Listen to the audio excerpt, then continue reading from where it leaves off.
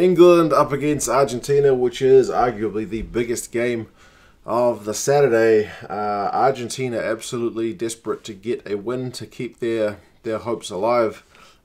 England looking to top the pool with the first real big game for them. You know, they've got France and Argentina in their pool. They haven't faced either of those kind of big guns yet, so it's going to be a big test of where this English team is at. It should be a cracker of a game. I will put the teams in the description so you guys can check them out. Both sides have made changes, although of varying quantity. Last 5 results have been pretty one-sided, with England dominating the last 5. 5-zip, the average score over those 5 games has been England 30, Argentina 19. So pretty comfortable winners generally over Argentina in recent years. And I say recent, the most recent of those results is actually 2017. And that was 21-8. So again, not all that recent, but you kind of take it for what it is. Argentina's last win over England was in 2009. So that is really quite a long time between drinks for the Pumas to get a win over England. And at Rugby World Cups, England are 2 from 2 against Argentina. So it's all stacked against the Argentinians in terms of the history. But it's all about the present, and we'll see what happens. For England, like I said, the squad, Elliot, Daly continues on at fullback. Jonny May comes back into his left wing spot from outside of the squad, and Anthony Watson moves back up from the bench onto the right wing. Tuilagi is back at 13, so that's going to be a nightmare for any team that faces him, because he has just been, since he's been able to keep fit, he has just been in like barnstorming form. It's really great to see. Owen Farrell comes back up from the bench into the number 12 jersey, which means George Ford continues on at 10. Ben Youngs and Willi Heinz swap again with the 9 jerseys, so Ford gets a start for this one.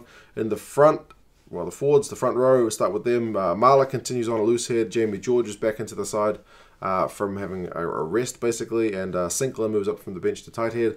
Itoje is back in the second row. He had a rest last week. George Kruis retains his spot in the second row. Likewise, Curry in the back row. Underhill is back at 7 from outside the squad, and Billy Vunipola continues on at 8. So the fact that you've got Curry and Underhill there, back again, that combo, the breakdown is going to be a very, very well-contested area from the English side. And you got Billy V kind of running the ball up, barnstorming runs, no doubt. So that's going to be a very interesting one to watch. Reserves, Cowan-Dickie is back to the bench. Mako Vunipola is back, which is great news for England. He's one of the best props in the world, so having him back is excellent news. Dan Cole's down to the bench. Courtney Laws continues on the bench. Ludlam's down to the bench from the starting squad. Likewise, Heinz, Slade, and Jack Nowell are back. So you do kind of got a feel for some of the English guys, because they have been a squad. I mean, again, they've only played the kind of smaller teams in the pool, but Thokana Singer, Jonathan Joseph, Genj, these guys all looked really good in their games, and yet they haven't made the squad. But it is about the squad, so they need to give some of the guys who haven't had any game time some game time to get into things and rotate the minutes around. For Argentina, minimal changes. One big change, but pretty much minimal changes. Boffelli still at fullback, Moroni is still at the right wing, and Santigo Carreras, the youngster, is still on the left wing. Same midfield with De La Fuente and Orlando. Same 9 and 10 with Kubeli and Itoje. Where's Sanchez is the question. He's not even on the bench. He has been totally dropped.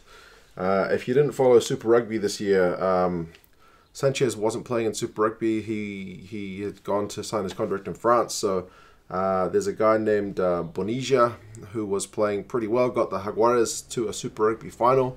He didn't make the Argentina squad, so it's an interesting one now that they're going with Itoje at 10, and there's not really a dedicated 10 cover on the bench. They've brought in Lucas Mensa, who, from what I know about him, which is not that much because I think he's only played for Argentina like once, he's more of a midfielder than a 10, but I stand to be corrected on that if that's not true. But yeah, it's definitely an interesting selection from Mario Ledesma. The forwards are unchanged except for number 8, so it's Titis Chaparro, Montoya, Figalo. So that means Crevi continues on the bench, but Montoya's been in top form, so No reason to change that up. Petty, Lavanini in the second row, Matera Crema 6 and 7, and Ortega Decio starts at 8. So him and Lozana swap spots. So it's Lozana and Ortega Decio plus Sanchez for Mensah. Those are the only changes for the team. Everyone else is the same. Crevi, Vivas, Medrano, the backup front rowers, Alemano.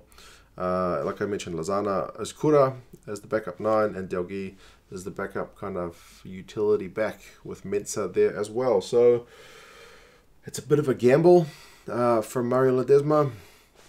Sanchez hasn't been in great form, but that guy Bonilla, as like I said, I mean, he was a bit hot and cold, but for the most part he was hot. So anyway, these teams both played. Well, England played on Thursday, so they've had a bit of a decent break.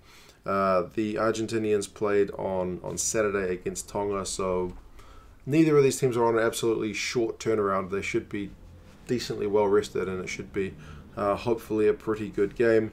The bookies have got England by 14 points, so 2 try favourites. The algorithm from Rugby Forecast has England by 12.